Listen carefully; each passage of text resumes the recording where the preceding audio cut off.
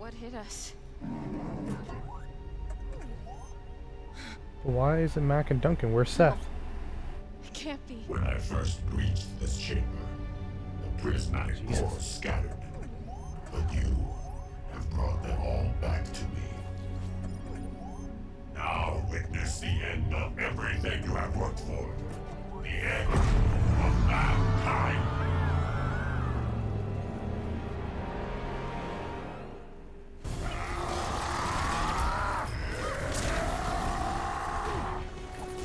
The last time, give me the prismatic cores.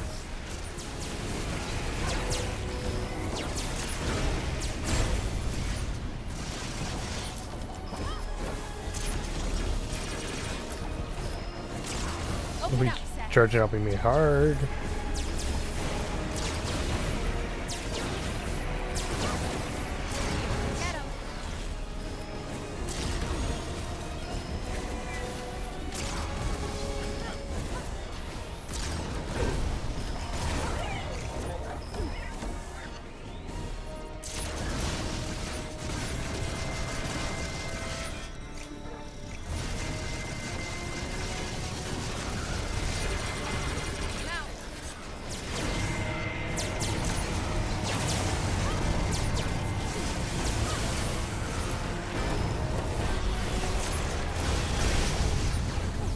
Ooh.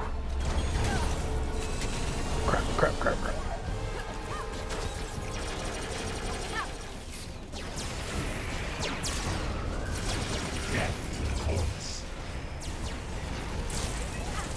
Ah. Give him a shot.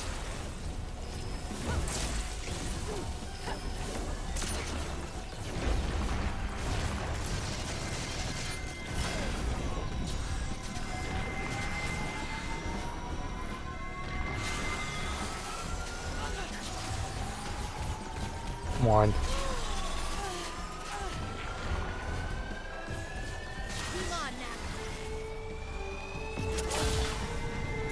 Okay, so I guess I had to affect him as well.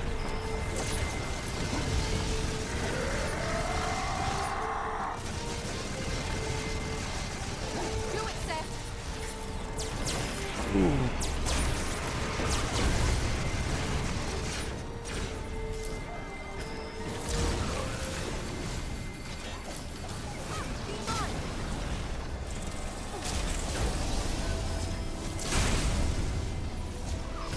Take him out, Mac.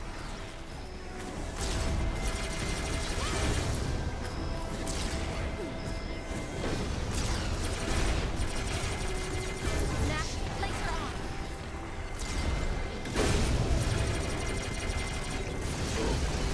Get him.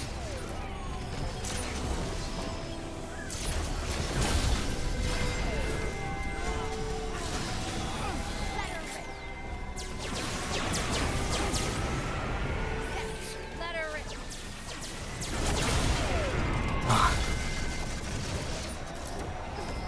Guess it just must be in phases, I suppose.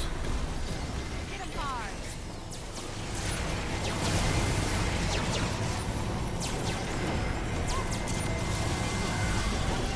Death to the cores.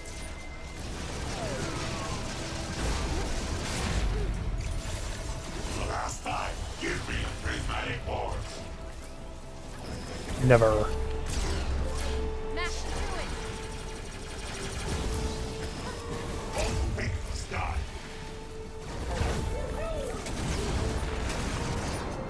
Seth, get him.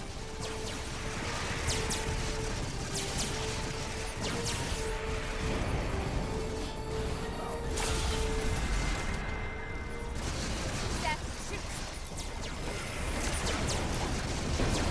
The last time, give me the prismatic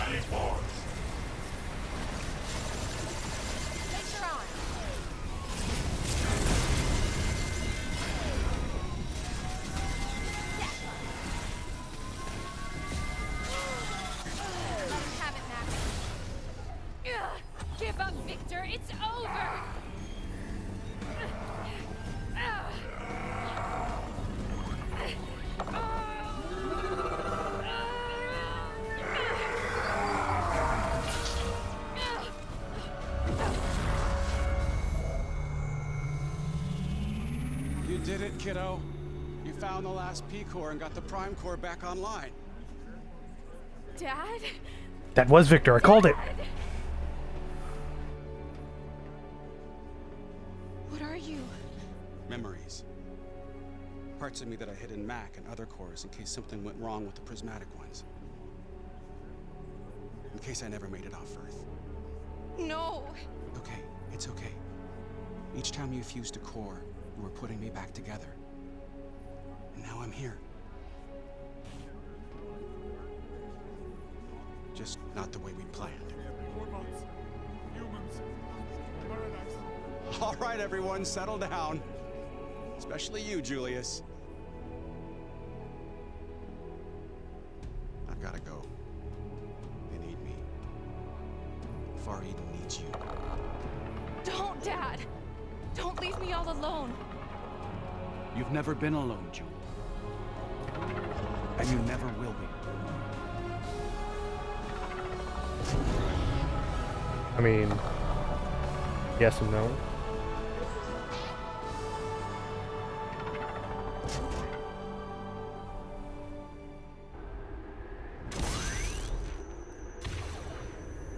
What kind of cutscene is this?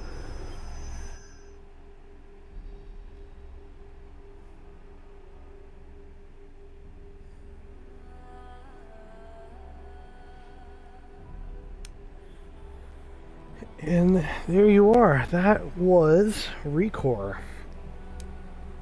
I guess I read things that said, like, you know, you don't go into this game expecting the greatest of story, and as long as you don't think like that, then you should be good. And for the most part, they're kind of right. The story, a little goofy, but the story held up enough. I can't complain too much about it. The gameplay, I really enjoyed it. Like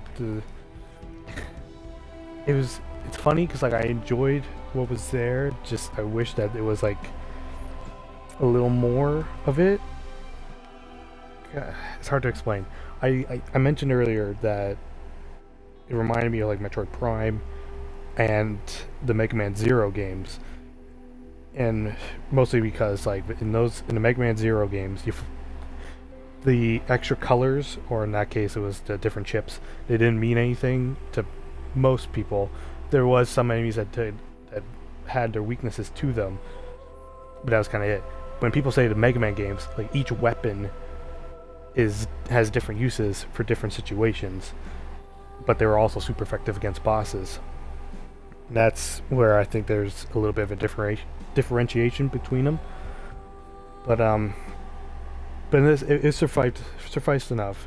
Having to kind of pick your not poison, pick which one you wanted to give up, whether you wanted more cores or whether you wanted parts to upgrade and assemble blueprints.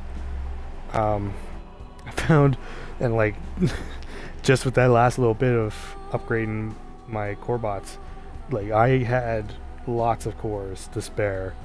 Not to spare, but I was definitely swimming in them for a little bit. Like, I upgraded Seth's energy maxed out and still had enough to work with after that. So, like, there wasn't much of a consequence when it came to cores. Parts were... Okay, I'm just going to ignore that and just say this. The crafting system was probably one of the best ones I've got to deal with such a minimalistic influence on it. Because what I mean by that is, like you had 3 tiers of items, and then, like, say you're near the end of the game and you're fighting like level 20s and up. Like, you kept getting gold parts, but say you want to assemble a blueprint and it requires silver stuff. Like, you can disassemble them. Disassemble the gold stuff to get silver parts. Or if you collected just a bunch of bronze stuff near, like, the beginning of the game, you want to upgrade, like, you could bind a bunch of those and get your silvers. Like, there was methods around acquiring your items that you needed, and I did a little bit of it here. Not a whole lot, because I found blueprints that I wanted and used well enough. But this is very loud. I'm hoping this is recording well enough. got very loud there for a second. Uh, but yeah. So like, the crafting system was really well done. No, I won't even mention that just yet. I'll get to it. But crafting was fine. Leveling up was fine. I do kind of wish that it affected more than just the gun for Joel. I just keep saying I want to say Joel, but for Joel. Like I wish there was a little more to it, I guess. Like the health boosters. Like, I guess in that no, it's still more like Mega Man Zero because you're upgrading your gun the more that you kill enemies. And the only way that you're going to get health upgrades is by finding the health boosters. So even in there, it's a little more like the Mega Man Zero games. Characters, there wasn't a whole lot to go around. I mean, Victor was Victor. Kai, I'm assuming it looks like Kai. It doesn't really look like Jewel. Kai is a dick. Just that one cutscene just ruined him for me. Technically two. The one where he jumps onto the tram. But there must be more to this. There has to be. Because I don't think he's dead. And if he is dead, I'd be very surprised. But, like I said, not that it matters to me too much. Jewel is fine. Seth's my favorite core bot. He's the best. Seth's the best. He's super adorable. And just super nerdy. I would feel like if he was human, he would be like super nerdy. It reminds me a lot of me in a lot of ways, even though he technically doesn't talk. Duncan is fine, but I feel like it was super hard to upgrade Duncan's parts.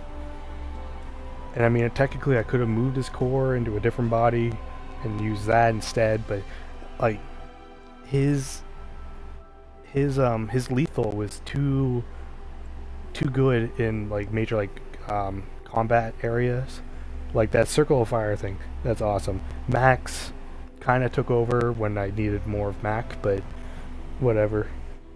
The fact that I finished the game without getting the tank, and there's like no clues to it anywhere. It's like most games that I do these kind of things, I usually stumble upon and or hunt down the tank part, but I have no idea where it would be, and I don't know.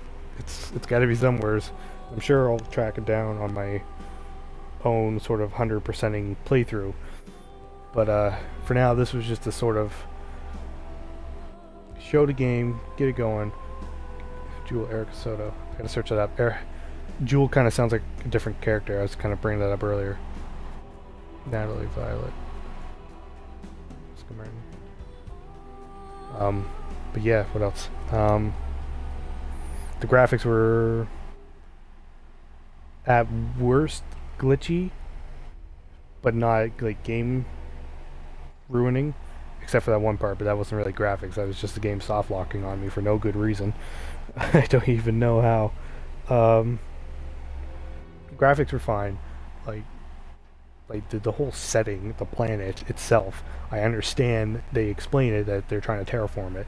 So like for it to not be green and blues and other colors everywhere, that's fine. But the choice of colors for like everything else, it's pretty sweet. Let's watch this. It's Kai. Do it! Do you read me? I made it beyond the storms. I'm alright. And you won't believe what I found. I knew it! I knew it! You're being a dick because you're causing a cliffhanger.